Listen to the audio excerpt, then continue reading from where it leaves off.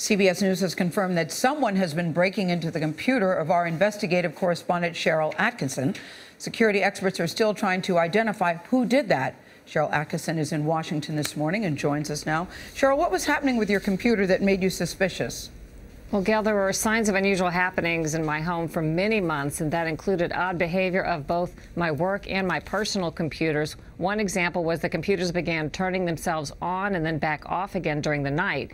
I was able to verify and obtain some information on the suspicious activities, and I reported that to CBS News management in January, since it included CBS equipment and systems. CBS then hired an independent cybersecurity firm, which conducted a thorough forensic analysis, and that ruled out the ordinary malware, phishing programs, and that sort of thing. So, Sharyl, you have been reporting on Benghazi. You did some of the groundbreaking work on the Fast and Furious program. What exactly did the intruder do, or what were they looking for, do we know, on your computer?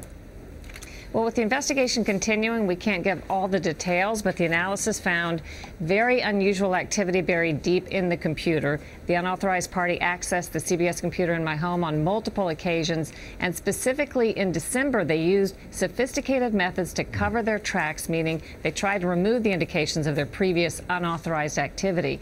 And we're not prepared to talk more about the who is and who did this today, but the intruder is considered highly skilled and used very sophisticated methods.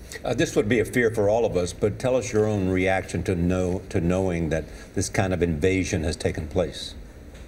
Well, when any unauthorized party comes into the home of an American, whether it's a private citizen or a journalist, and searches through their computers, inserting or removing material for whatever their reason is, it's a very serious and disturbing matter. I'm outraged that anyone would do such a thing, and CBS News takes all of this very seriously.